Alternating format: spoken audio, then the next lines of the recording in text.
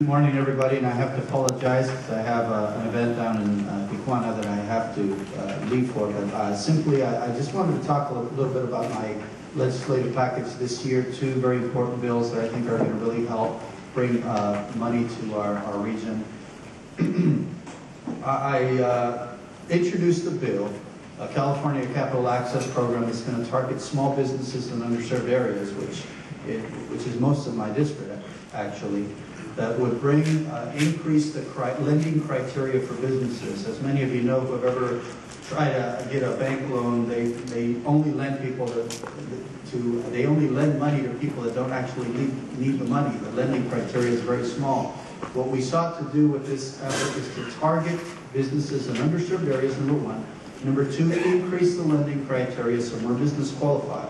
So when you go to a bank, the likelihood that that bank will be able to give you a loan increases, and it'll be any bank that you bank with. And we pretty much made it so small business finance programs, neighborhood lenders, all qualify to participate in the state program. We leverage $84 million into about $2 billion worth of loans for small businesses.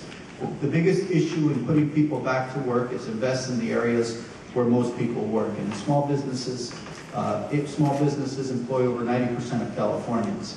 So if we can free up the capital to small businesses, they can work on improving their business plans and increasing their size.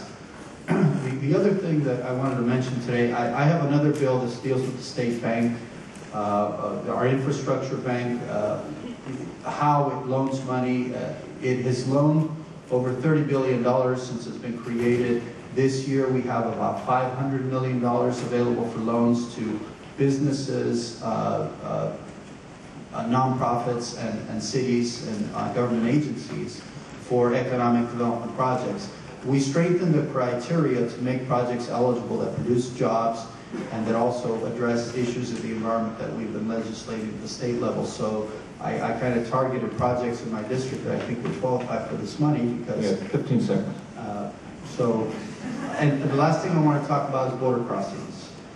We need to reduce border wait times. In my district, if we reduce border wait times by an hour, we're looking at $7 billion to the California economy, sustainable, per year. These are new and permanent jobs we bring to California if we worked on that.